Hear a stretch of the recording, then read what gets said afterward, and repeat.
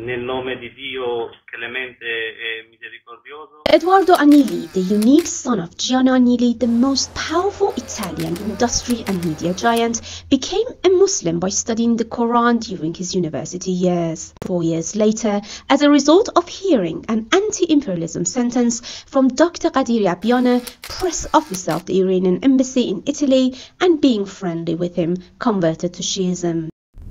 Nel nome di Dio più potente di flotte americane. In March 1981, he met Imam Khomeini during a trip to Iran, increasing pressure on Edoardo in order to change his Islamic beliefs or renounce his legal rights as the inheritant did not work. Finally, his corpse was found under a bridge in 2000 and without any performed autopsy, suicide as the cause of death statements issued by his family. May Allah bless him and all those who are the followers of the truth and the straight path.